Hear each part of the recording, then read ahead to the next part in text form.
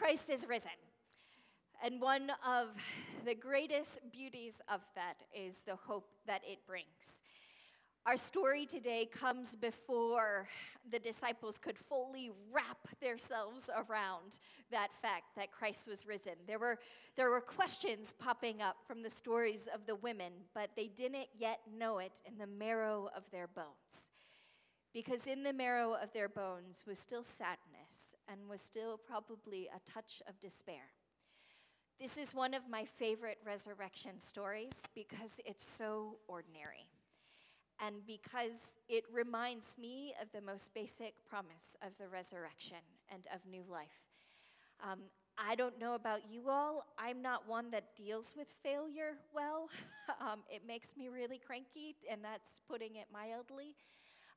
And so whether that's how I feel that the world has failed me or how I feel I have failed myself or others, I find in this story the promise of how to deal with it.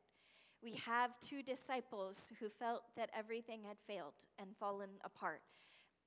We have the followers of Jesus who are surrounding him through this Passover festival, and all that was happening watched all their hopes disintegrate. And so now they are returning to their nets, to their tax booths, to their work, to their daily routine. Because that's how we cope with failure when it happens. We go back to what we know, and we make our world smaller, and we stay where we can and do what we can until we work through it enough in whatever way that we can step out again.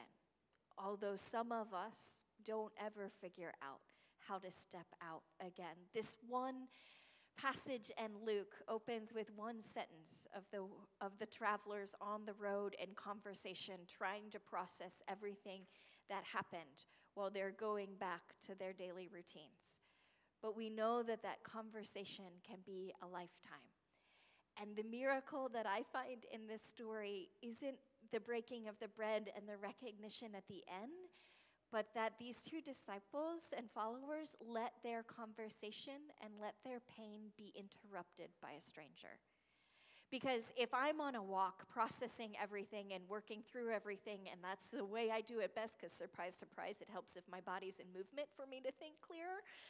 And if I am in that mode of crunching through things and processing and reflecting, then the last thing I want is somebody coming up behind me being like, hey, what's you doing? What are you thinking about? What are you talking about? And then to find out that I have to explain everything to this person while I'm in the middle of feeling all the feelings. Yeah, I think part of the miracle is that that conversation on the road even happened in the first place.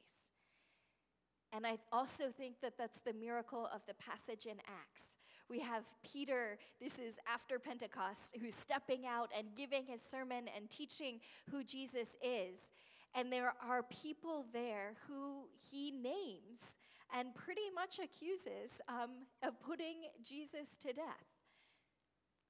And in that moment, instead of defensiveness and how dare you say that of us, 3,000 people are baptized because they ask Peter, well, what do we do then?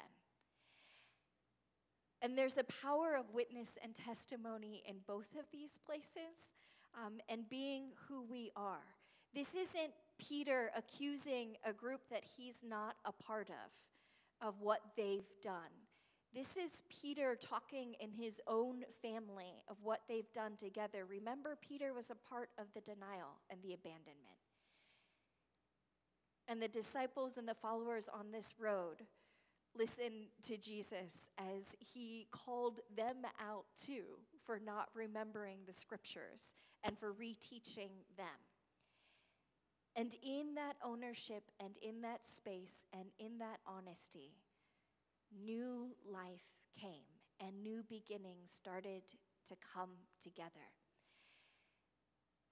And they came together in fullness in the breaking of the bread.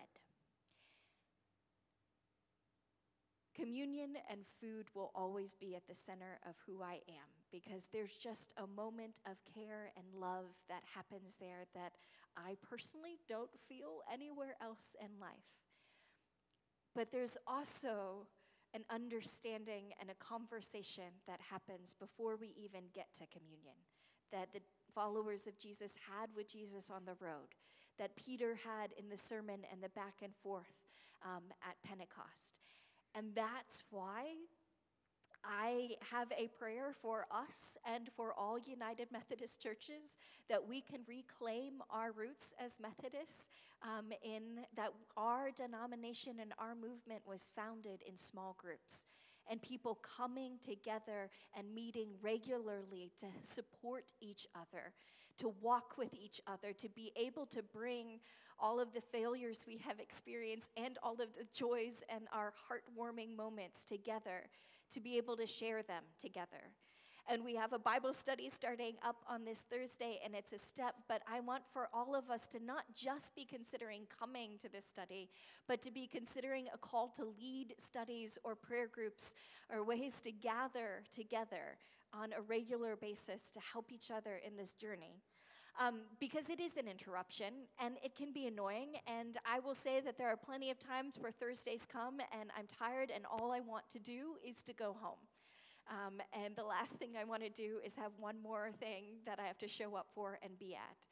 And as hard as it might be for me to get over that hump, I can also say that, I have to because it's my job, which is a helpful thing, because every single time, and I mean that not as an exaggeration, but every single time I leave, I remember why I make room for that interruption in my daily routine. Because there is a knitting together and an understanding and a support that happens that shifts the routine and all that I have been fretting over or all that I've been excited over, and is space for all of that to come together. And I want all of us to be able to have the experience of what it feels like to be so focused and processing what has happened, and then have an interruption come and have a moment of revelation and epiphany where we see clearly, and everything, all the pieces that we've been trying to sort through come into place.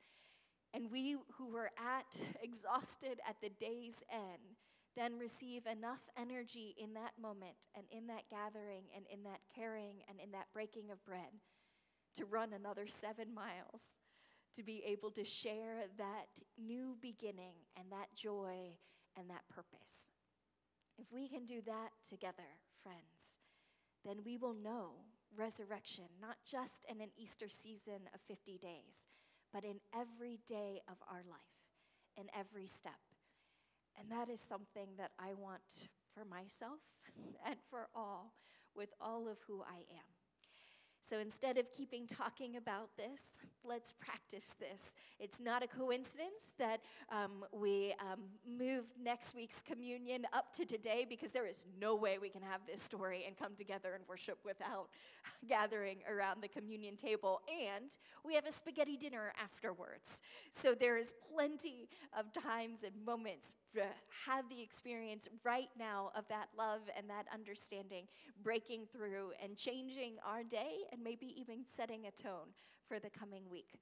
So Bill, would you join me up front, and we will share in communion together.